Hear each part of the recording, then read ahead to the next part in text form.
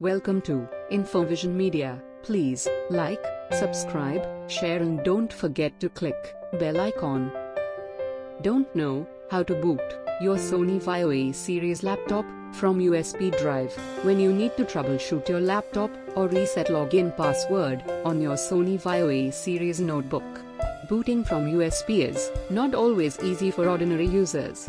In this tutorial, we show how to boot Sony VAIO A series laptop from USB flash drive.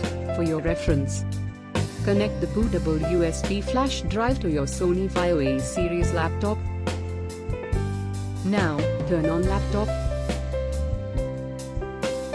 Press F2 to enter in BIOS setup.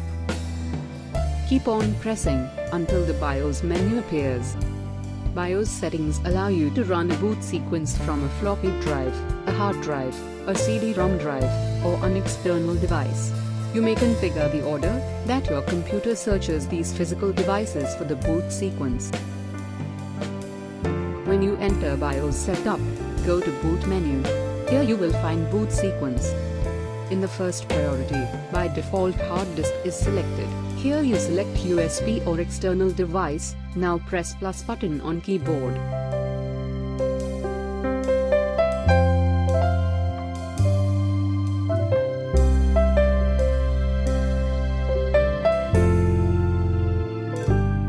Save it and restart your system with plugging the USB.